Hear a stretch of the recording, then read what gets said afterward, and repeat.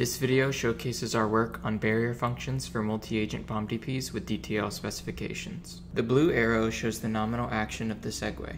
The green arrow shows the safe action of the segue from the safety shield.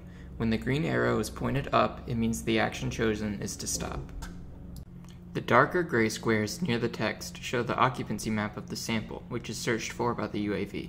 The lighter gray squares show the occupancy map of the obstacles, which are found by the tracked robot. The darker grids mean a higher probability of an obstacle. Now, the UAV is giving a high probability that the sample is in this grid.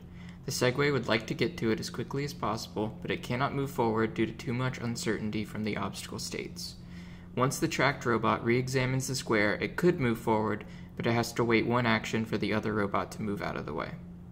Finally, the action to remain still near the sample is given, but is ignored by the safety shield due to the finite time barrier function on the segue reaching the sample.